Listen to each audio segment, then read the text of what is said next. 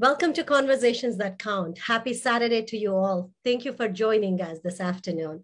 I am Srilekha Pale, Fairfax GOP Vice Chair of Strategy and Community Engagement.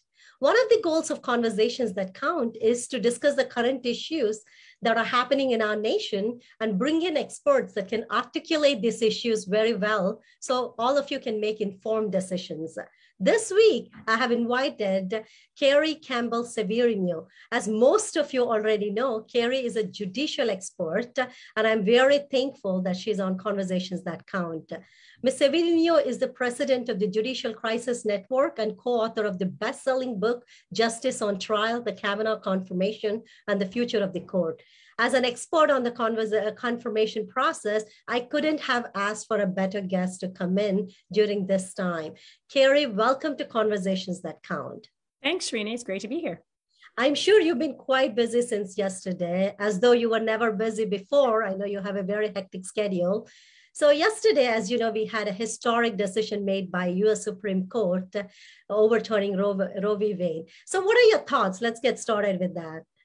Yeah, well, I mean, yesterday was an incredibly exciting day because this is a case, if you could think of any Supreme Court case that was the best example of where the court has gone wrong in terms of departing from the Constitution, Roe versus Wade is really it. Not because of the policy results, that's a different question, but just in terms of the legal question, it is just abundantly clear that abortion, the right to abortion is found nowhere in the Constitution. There is no text there for it. There's no nothing.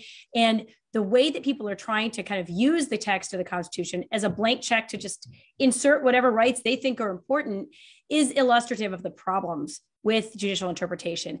Now we finally, after decades of hard work, have a majority of justices on the court who actually get that and who are willing to apply the proper understanding of the Constitution, even when they get huge amounts of pushback, historic levels. I mean, we had an assassination attempt. We have rioting. We have people firebombing pregnancy centers. It is just the amount of pressure on them was incredible. And they were willing to stand up to it, knowing that their job was not to make the crowds happy, not to look at opinion polls, but to read the Constitution and do what it says. And in the long term, that is really going to be the best thing for the integrity of the court, as an institution, and for the American people and our country. Carrie, very well said. So I see so much passion in you, and there are millions of people who have fought for this day for over 50 years and prayed for this day. So why do you think there is so much polarization about this issue in this great nation? As an immigrant, it just is very surprising to me. I've been here for 2 decades. Two of the issues that I can't get grasp on is gun control or Second Amendment rights. And this, I think the most polarization issues are these two. So can you talk to me about that just a bit? Yeah, and we had big Supreme Court cases in them 2 days in a row, right? So this is like the hot button issue week here. I think part of the reason this is a very polarizing issue is because of the way the Supreme Court constitutionalized it in a way that's not in the Constitution. So there's a kind of a contrast with the Second Amendment issue. The Second Amendment actually is in the Constitution and has been there, since the beginning. It's in the Bill of Rights, but for a long time wasn't being actually enforced strongly. And it really until the term that I clerked for Justice Thomas in 2008, came down with the Heller decision, finally saying, oh, okay, we're actually going to enforce this as written. And I think that that shocked a lot of people to be like, oh, we're doing this again. We're actually enforcing what's in the Constitution. Roe is kind of the flip side of that. It's something that wasn't in the Constitution. It was a hotly debated issue in the 70s.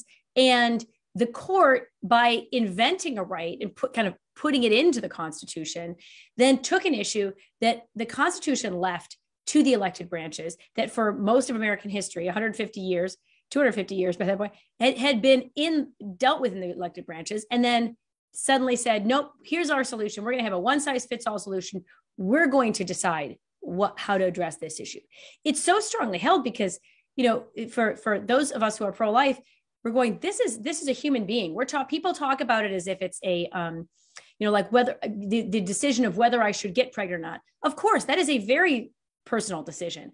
But once another human being is there, once there's another life involved, you don't get to say, well, yeah, but this isn't a good time for me. Just as with my 6 children that I have at home, I can't say, oh, this is a really bad time for me to have a 6th kid. I'm going to take my daughter and, just get rid of her. You can't do that. This is someone who's already there. And I think the challenge is in the 70s, obviously we had known really enough science to understand that for a long time, but having the technology and development since then, where now we have ultrasounds, now we all have seen pictures of our own children, of our friends, and in utero, the gender reveal parties where you can tell if it's a boy or a girl well before they're born.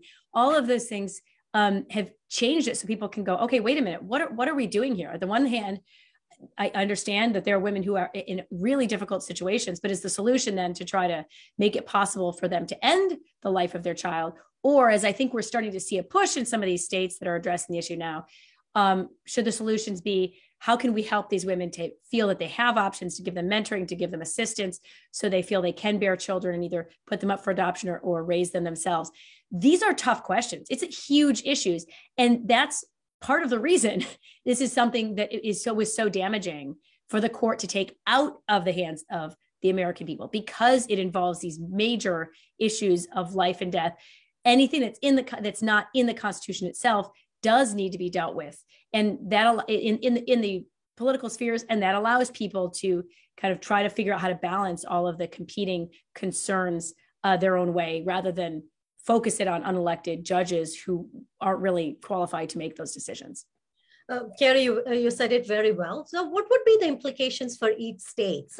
For example, I'm kind of thinking about Virginia. I'm sure you saw Governor Youngkin and Lieutenant Governor Macias and Attorney General Jason Miyares released a statement supporting this. So what would be the implications for Virginians? Well, Virginia right now has one of the most liberal abortion regimes in the country. So basically, full steam ahead on the board, and nothing about this decision will change that.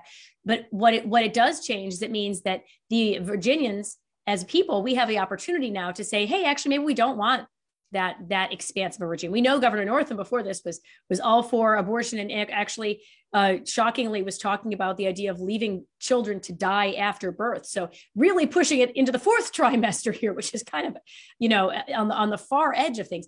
Now there's no question. I think for a long time it was like, well, what can states even do? And it was very hard for states to figure out, how can we protect fetal life? Now we know. The Supreme Court has said very clearly that is something that states do have the ability to protect. And so I'm glad to see that Governor Youngkin is interested in doing that. I think the Virginians on the whole are going to now have a voice where they can decide, hey, we want to be more protective of infant life, and find ways that we can support the woman and the child, and not make it a false dichotomy and a false decision that it has to be that one has to die to support the other. Carrie, I'm glad you brought up about what Northam said. He's a pediatrician by background. I'm a healthcare professional. So that was quite shocking to me. And I'm sure you still remember Delegate Kathy Tran supporting that bill and putting out that it's fine for infants to be killed after they're out of the womb, which I think is bizarre. And it just kind of breaks my heart even till today, thinking that came from a pediatrician and a physician. Yeah. So Carrie, I also would like to talk about the riots that happened before that, but I think before we go there, I would love to understand what the momentum that's going on in front of the Supreme Court. I'm sure you heard about what's happening in Washington, D.C. What do you think of that? You think that's going to subside at a certain point? Is this just the momentum of things, or? Oh, yeah, I actually really do. Even just watching after the leak of this decision, and I guess with my line of work, I do a lot of media, so I got to get the pulse of things by how people are covering it. And I was amazed by how quickly, it went from being, oh my gosh, this is the top story, everyone's hair is on fire, to, okay, what's next? And I think, well, to some extent, that's a problem with our society, that we can be very easily distracted from things. I do think it also illustrates that people who say, oh, this issue is going to go, make people go crazy. It's going to totally change, everything about, I'm not actually sure that's the case. I think in most states that you're seeing these big demonstrations, Los Angeles and in Chicago and New York, they already have the most liberal abortion laws out there. California was flirting with things like Governor Northam was talking about, saying, hey, maybe perinatal death, which encompasses death several weeks after birth, could be non-prosecutable. That's really shocking. So, I think people are obviously upset in those places, but those are the places where their voice has been heard, and they have a abortion regime that fits what they're looking at. Most states actually don't want to see abortion for all 9 months and then some. And I think they'll be able to do that. I think also what you're seeing in some of these protests right now is disproportionately one side. And I don't think that's because that's the only side that cares about it. I know a lot of people who've spent their whole careers working on the life issue who are actually afraid for their safety to go to the Supreme Court yesterday, wanted to be there, but said, you know what?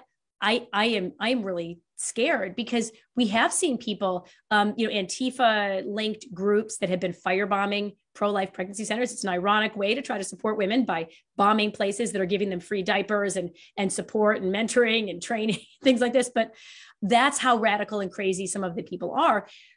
So I think that does mean that you're seeing disproportionately one side of this. There are a lot of people out there who are praying, who are thankful, and who are grateful to finally have that the stain of abortion taken out of our Constitution. Doesn't mean it's going to, that again, in many states, the law isn't even going to change. Some states it will, in a lot of states it won't. And I think, that now it really just opens the door for those in the pro-life movement to say, okay, now you have the open door and the chance. Now you have a chance to change the policy in a direction that you think is going to help support women and children better.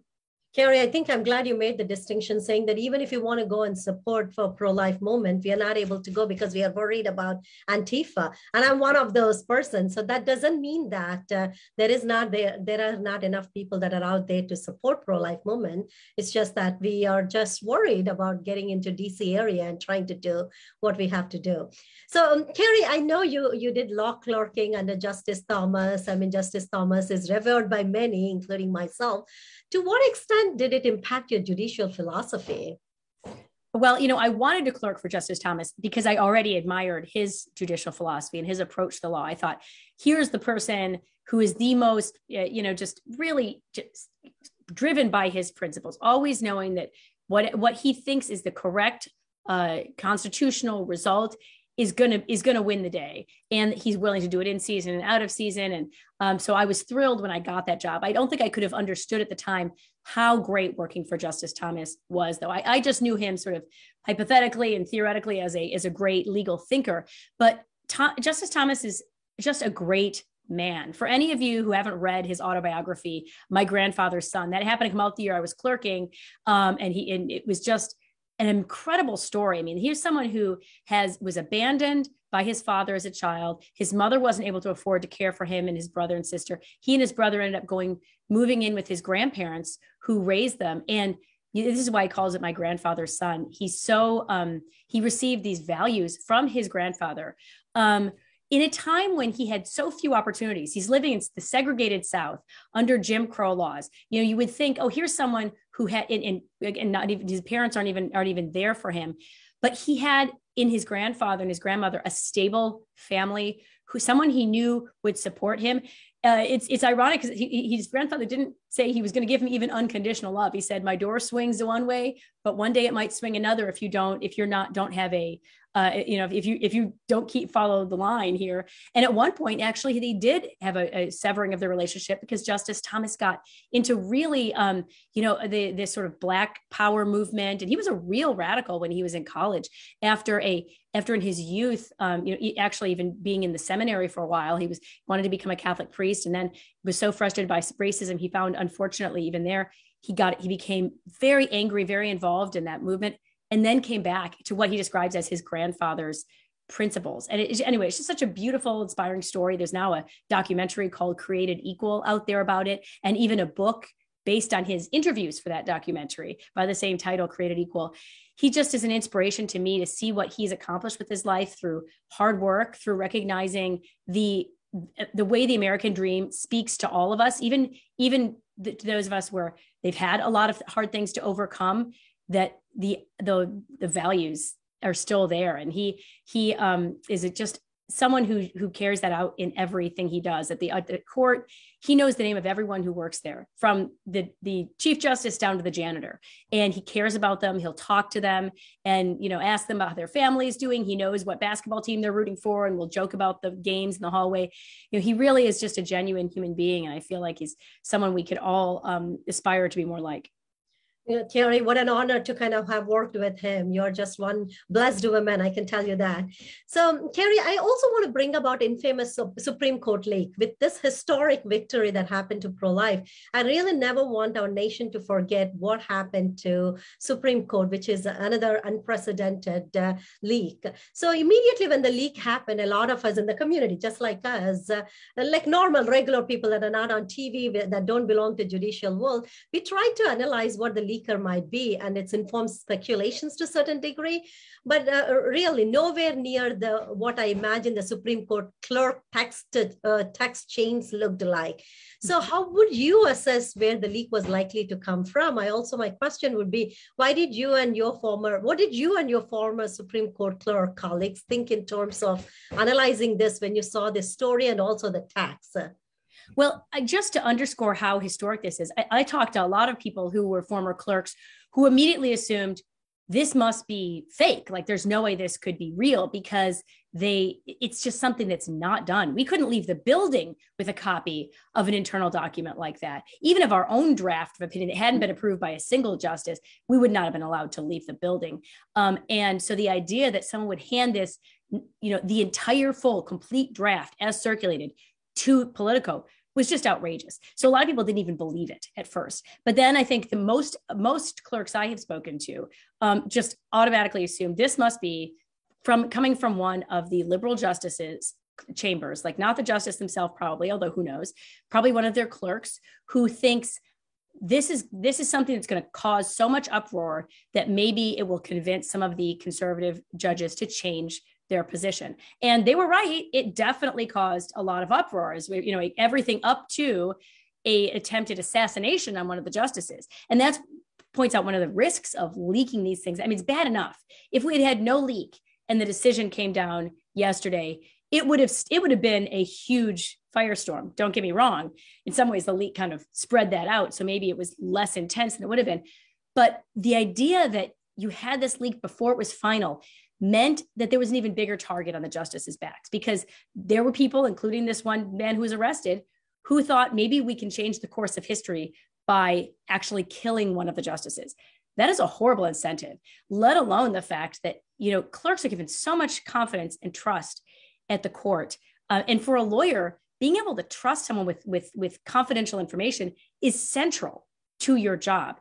The idea that someone would violate that, I think that is grounds for not only them obviously losing their job at the court, but also really not being admitted into the legal profession. I don't think they should receive a bar license, or they should be disbarred if they did so. That level of it's kind of like disclosing your client's confidential information, because you're disclosing the court's very confidential information. And now we see the reason it was so important to be confidential is because even the lives of the justices are threatened as a result.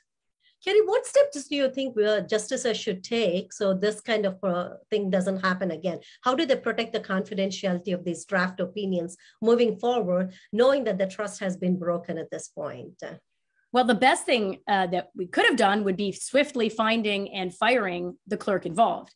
Unfortunately, that has not happened. And that is kind of shocking to me, because I feel like there's a small universe of people who would have had access to this decision. And most of them are the clerks. Each justice has 4 clerks. There's only 9 justices. I mean, they maybe a couple different staff members in each chambers could have access. But again, that's not a large universe of people that would have had access to this opinion. So I'm discouraged that the Chief Justice has not yet been able to find the leaker, or I guess maybe if he hasn't announced it, but I think that's unlikely. The clerks are scheduled to leave starting in the beginning of July. So the term's over, and then the clerks start switching to the next term's clerks. One of these clerks, this is who it was who leaked it, is going to be leaving with no consequences. And better yet, the typical bonus starting at a law firm, if you've been a Supreme Court clerk, is now up to $400,000. So someone is going to, though, then after undermining and really just wrecking the institutional integrity of the court, is then going to use their job at the court to make nearly $500,000 just in signing bonus alone. That's shocking to me. So I don't know if there's anything left that the chief can do in this last week to find this person, but I think the person responsible, if they're not punished for it, then, we saw one leaked opinion this term, we're going to see 10 leaked opinions next term. It is very discouraging, because if there's no consequences for this type of behavior, we're only going to see more of it by people who just think they're going to be able to game the system in the Supreme Court more. It will be a huge blow to the integrity of the court, clerks, and certainly clerks of anyone else. Absolutely, Carrie. In healthcare professional world, even really revealing the name, first and last name, could get us fired. Right? It should. Yes. It does, and it should. You are 100% right. So my husband used to implement HIPAA, so I understand health privacy, but how is it that this person doesn't understand the confidentiality that a lawyer has to maintain as well? I don't know. Absolutely. So, Carrie, I'm not sure if you would like to answer this. I was wondering if you ever got a chance to talk to Justice Scalia. The reason I ask is, how do you feel about these activist federal judges? Yeah, so one of the there's so many great things about clerking at the Supreme Court. It was kind of, you walk up every day and pinch yourself going, I can't believe this is where I come to work every day. It's so cool. You just want to kind of suck the marrow out of that one short year of the experience.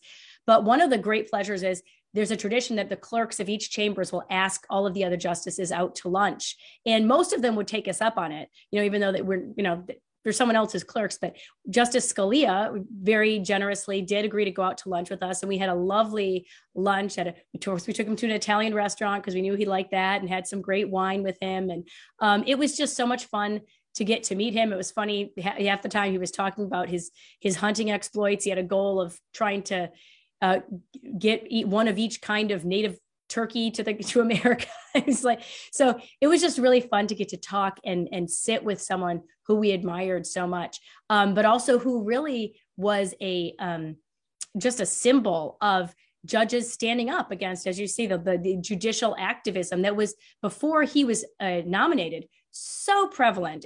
For a long time, including the Republican nominees, just across the board, judges were incredibly activist. Some of the worst judicial activists had been Republican appointees. You think of someone like Earl Warren, who was a he's an Eisenhower appointee. And Nixon appointed some real, bad ones as well. Ford appointed John Paul Stevens, who was one of the most liberal justices when I clerked in the court. Scalia was really where that started to turn when Ronald Reagan appointed him. And I think his appointment is kind of where the tide started to turn, and where the left started to realize they stood the potential of losing the court. For a long time, they had kind of a stranglehold, and they knew that they could go to the court to get whatever they wanted. When Justice Scalia joined, I think they saw that ending, and it was no surprise that immediately after that, with Robert Bork, they started putting up much more fights during judicial confirmation processes to try to stop that from happening. And it's taken 50 years really to even achieve the goals that Reagan started by appointing Scalia. But so, yeah, he was an amazing person, an amazing model and mentor for so many of us. So thank you for sharing. That's a very personal story. I'm thankful that you were able to share here. So Carrie, should there be term limits on Supreme Court judges? I know it's a loaded question, but I was just curious to know your input. Well, I would actually be fine with having term limits for Supreme Court justices. The minor problem is the Supreme Court gives them life tenure. So that's the kind of thing where I think, if we could get together a bipartisan coalition, because the thing about amending the Supreme Court is it is intentionally made with a very high bar. You don't want each party, gain a 51% control of Congress and then be able to amend the Constitution. That would create a huge, yo-yo effect. So the framers knew we need to make this a very high bar, so we only can do it when there's a very overwhelming majority. So to amend the Constitution, to change that life tenure, you would have to have a very large majority. I think that's a great asset, because it means you'd have to do it not in a way like the Democrats kind of are trying to do now with this packing the court idea, where they just want to add seats so that their president can add a bunch of guys on at once and shift the balance.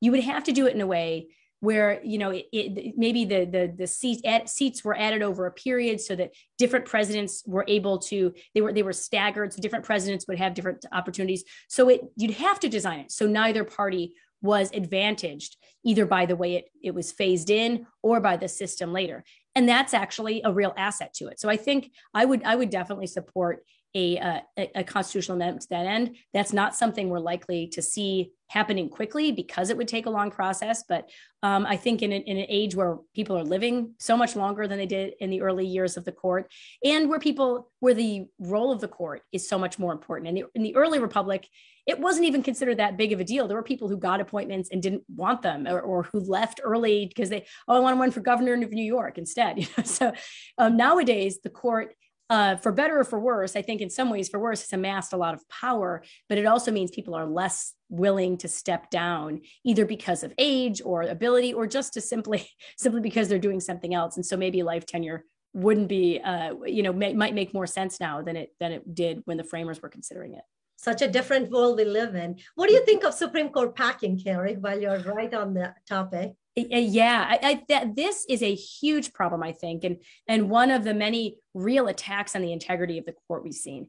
When FDR first came up with the idea of packing the court in 1937, he was seeing a court that was getting in the way of his New Deal policies. He was a Democrat president, had these aggressive New Deal policies he wanted to get. He had overwhelmingly support in Congress for this, but the court was saying, wait a minute, some of the stuff you're proposing is unconstitutional. And he was really sick of it. And he said, well, I just need to get rid of these justices and get new justices. He knew, of course, they have life tenure. So his idea was, let's just add justices on. Even his overwhelming support from the Democrats in Congress at the time said, wow, that is a horrible idea. Because here's what's going to happen. It turns the court into just a political football. Obviously, there's always a political nature to the confirmation process. That's kind of by design so that we have our elected representatives involved in choosing the men and women who sit on the bench. But you don't want to make it into something where each time a new president comes in and can manage to align a Congress in their favor, they just add a bunch of seats. You're going to have, it just keeps ratcheting up, especially when you do have life tenure there. So it's something that we've seen happen in places like Venezuela, unfortunately. What they did is a new president comes in, but the new president comes in and they just say, hey, we're going to add more judges. And then suddenly all the judges he adds like him. And then next guy comes in and Maduro comes in. It's like, hey, we're going to add some more judges. And it just keeps ratcheting up. And you can go from 9 to like 99 really quickly. That would be horrible for the continuity and the consistency of our country. What's scary to me is something that was just viewed as dead on arrival, obviously a bad idea, for just right after FDR did it for the next 70, 80, almost 90 years, was something that now the liberal activists on the left, the dark money forces on the left, because there's a lot of money behind this court packing idea, are trying to normalize and make a good idea again.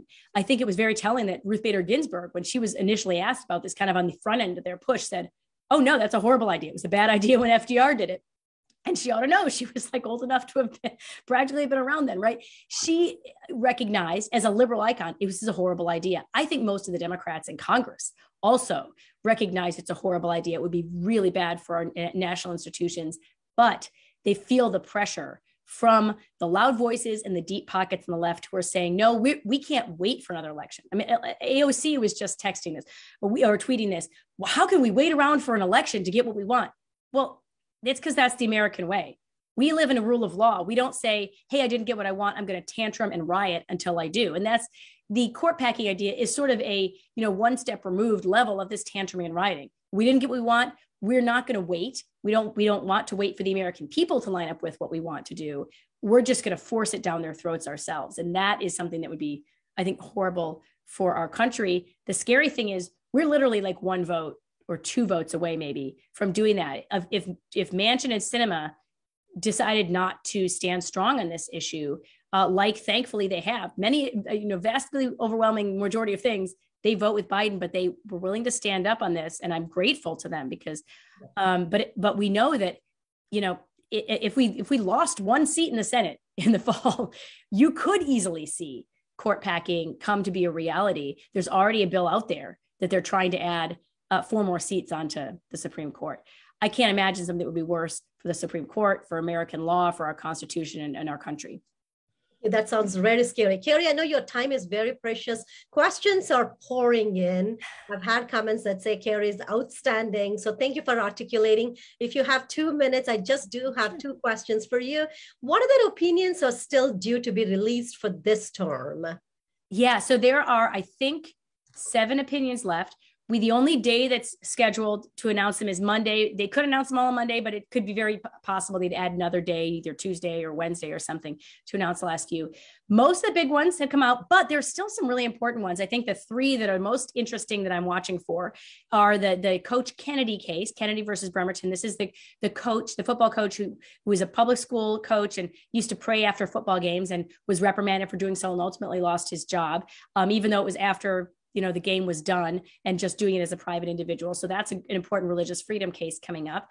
There's one that has to do with the Remain in Mexico policy that President Biden is trying to undo what Trump was doing on the immigration front.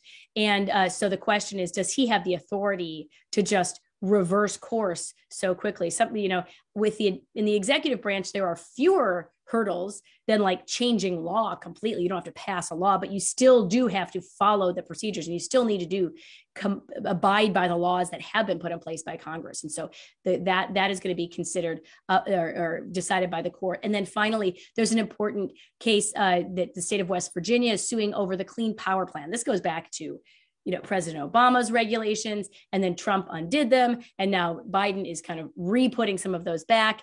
But it goes back to this question of how is the administrative state governed by the Constitution? Because we know in the Constitution, we've got like the judicial branch, the executive branch, and the legislative branch. There's this whole other branch that's kind of grown up of the regulatory states, all these bureaucrats that just make regulations that have the force of law, but they don't have to go through the checks and balances that were built into the Constitution. They don't have to get passed by 2 houses of Congress and signed by the president.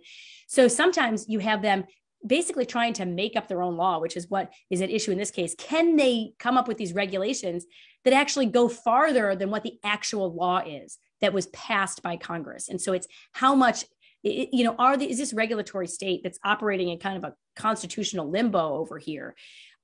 Is the court going to make sure that it is bound to sticking within the bounds of the actual laws that are passed by Congress and signed by the president? So it's really important, not just for what's going to happen with environmental policy following that. Is it going to be limited to what the Clean Air Act actually says? But it's an area that many presidents tend to overuse because they say, hey, it's too much trouble to get Congress to do what we want. We're just going to go over here and regulate our way into exactly what we want. But we need to make sure that those regulations are still governed by our constitutional structure. Thank you. So thank you so much for explaining. That was our most popular question. Carrie, last question, I promise. As a minority, I can never let you go without saying that. I do believe in representation matter, diversity matter, but I don't believe in critical CRT whatsoever. Mm-hmm. So my question to you is, should there be a criterion for nominating and confirming Supreme Court justices? Should gender or race or other immutable characteristics even play a role? Or is it going to be purely focused on skill set in the selection process, their experience, or even for that matter, political leanings? How does that work? So I think what a president should do is choose the men and women who have a record of interpreting the Constitution as it's written and interpreting and the courage to stand up behind that. And I think when you do that fairly and looking at who has those principles, you actually do end up with a diverse judiciary. And when we saw under President Trump, that is what happened. He didn't get the credit for it that I think he deserved. I think a lot of people were hoping that he would have a judiciary that was in fact more diverse than the group of lawyers out there he was choosing from. And that is unreasonable, I think, and turns it into a check the box kind of quota system rather than a system where you're actually looking at who is most qualified.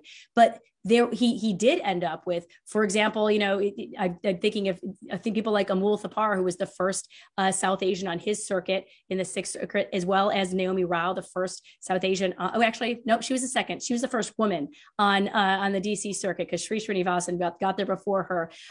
But also it covered diversity over a lot of other areas. So Judge Willett in the Fifth Circuit, he grew up in a trailer park raised by a single mom. yeah, he's a white man, but I think he brings a really different perspective there. Judge Ho, who himself was an immigrant, that brings an interesting perspective. Judge Katsas in the DC Circuit, the first Greek judge to that circuit. There's a lot more. There are a lot more details to that than I think we see. Judge Barbara Lagoa, who almost made it to the Supreme Court, she was a close, finalist along with Amy Coney Barrett for that spot. And I think the other thing that is important to me also as a woman looking at this is I really value the idea that someone like Judge Barrett knows that she was chosen not because, oh, we need a woman to check this box and fill this spot. And Justice Thomas dealt with this as well. To people saying, oh, you're only there because you just checked this box, right? You're there because they needed a black man. No, he was there because he is. And if you look at him compared to all these other nominees, before he picked Justice Thomas, President Bush picked Judge Souter, a white man. I think no one in this call is probably going to argue that Justice Thomas was a much better pick, and not because of the color of his skin, but because of his outstanding legal approach and his courage on the bench. That should be the reason. And I think it cheapens the success of the people who have achieved so much if everyone is saying, oh no, you only did this because you're checking a box. And I think that's an unfortunate aspect to soon to be Justice Jackson's appointment as well, because I think that creates a cloud that hangs over her. She's always wondering, would I have been picked if I really was if President Biden was really choosing from amongst the whole slate. So I think that I'm glad to say that under Trump, I think everyone there can say, yes, I was chosen because I am an outstanding lawyer. And I think that's something that I would hope we can continue to do going forward. I think it'll also continue to lead to a diverse judiciary, but not one that's chosen purely for the sake of diversity, but one that just reflects the diversity that we represent here together as it is. Couldn't agree with you more, Carrie. Carrie, thank you so much for your time. I know this is a valuable time for you. It's a weekend. You're taking time away from your 6 wonderful children, but also I know I've been watching you on Laura Ingraham's show and every other show. Thank you for taking the time, GOP leadership. Thanks you for actually being one of our, I hate to call mouthpiece, but really doing the great work that you are doing out there. So for viewers that probably may not know Carrie Severino, I think most of you know, she is an expert on the confirmation process. Mrs. Severino has been extensively quoted in the media and regularly appears on television, including MSNBC, Fox, CNN too, C-SPAN and ABC's this week. I watched her on CNN myself. So Carrie, thank you again for coming in. I appreciate you. I appreciate your expert, and thank you for being out there, so courageous, so bold, and so articulate on things that many of us would kind of want to understand more and more.